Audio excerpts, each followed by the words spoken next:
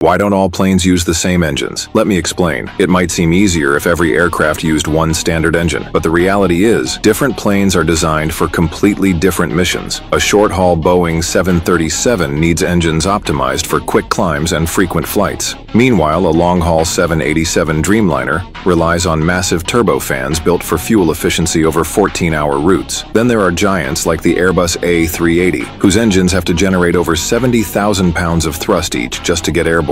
Some engines are so powerful that just one can produce more thrust than all four engines of an early Boeing 707 combined.